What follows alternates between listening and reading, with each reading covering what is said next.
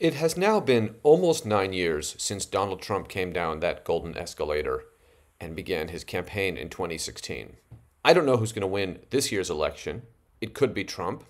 I certainly hope it isn't. But even if Biden wins, Trump isn't exactly going to go away.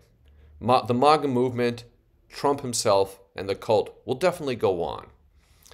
And the reason I say this, the reason I stress this, is because since Trump got elected, so to speak, president, and since he went into the White House, so much of the concern about Trump has been focused implicitly on how do we roll this back? How do we get back to where we were?